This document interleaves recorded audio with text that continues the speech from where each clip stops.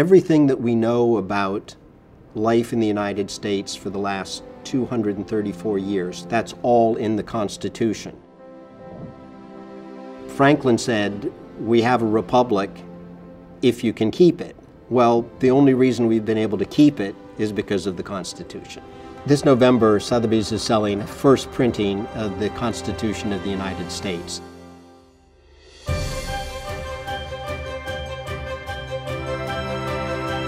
It's just a fantastically important and influential document, not just in American history, but in world history.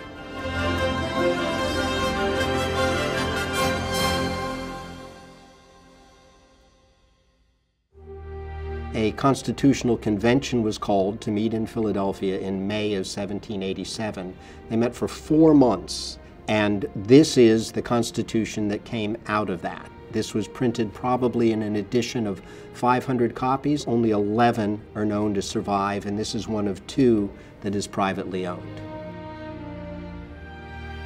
This version was printed probably on the night of September 16th. It was set in print by John Dunlap and David Claypool, 2 Philadelphia printers. And interestingly enough, 11 years previously, John Dunlap was the printer of the first printing of the Declaration of Independence. So he is sort of the link between these 2 great pillars of the American government and our American way of life. This would have been printed by hand with the letters set. It was a very labor-intensive process, but it's remarkable how well done it is. So the full printing is 6 pages long. The first 4 1/4 pages are the Constitution. The other page and 3/4, there's a roster of the delegates who voted for the Constitution. There is their resolution accepting the Constitution. And then the final page is a copy of George Washington's letter sending this Constitution to the Continental Congress to in turn send to the states for consideration and ratification with their endorsement that this is the Constitution we think best. The exciting thing really about this Constitution is its primacy, and that's what attracts all book and manuscript collectors and people who are interested in printing.